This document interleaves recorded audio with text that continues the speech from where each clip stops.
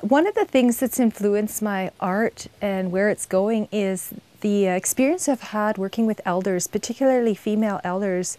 Early in my artistic career, I got exposed to some of the traditional arts while I was just starting to learn this visual art and get the skills to do it. And as I was going through developing my painting life, I was getting traditional teachings about moss bags and how to raise babies and the old way that the women were with children.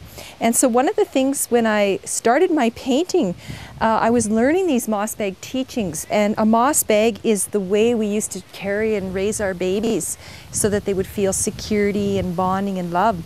And I was learning how to make them. This particular moss bag is one that I made. I did all the beadwork, I sewed it. I was mentored and taught how to make it by a really good friend who'd learned from a Cree elder named Mary Lee, who carries the teachings of the moss bag. And so learning from elders like Mary Lee and some of the other women in my life, I learned to make these traditional moss bags, and I gathered, was gifted with all these beautiful teachings. And what happened is these moss bag teachings, the nurturing, how to care for babies, how to bring them and welcome them into the world, to keep them safe, to help them feel nurturing.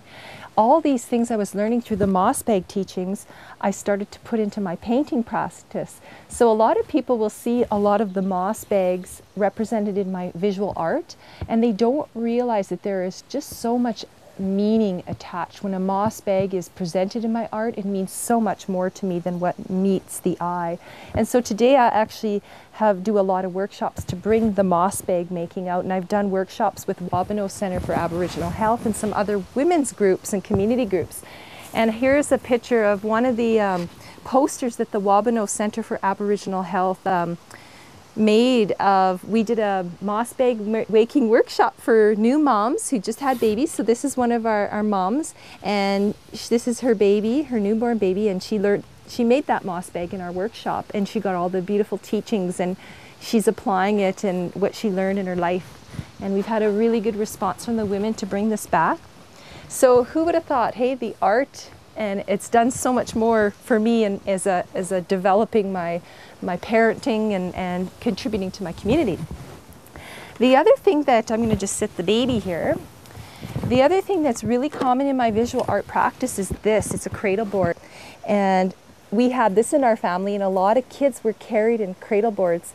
And so the moss bag would slip in, and here's a moss bag located in there, another one that the baby would be wrapped up, and then the baby would be put in the cradle board to see and learn how to observe the world around them before they were able to interact with it.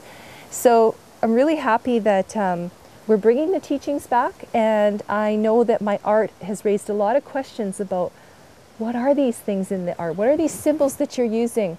And so I'm really happy to have these beautiful teachings incorporated into my artistic practices. And I do workshops now to make sure that this valuable stuff is passed on to our communities and to our parents today.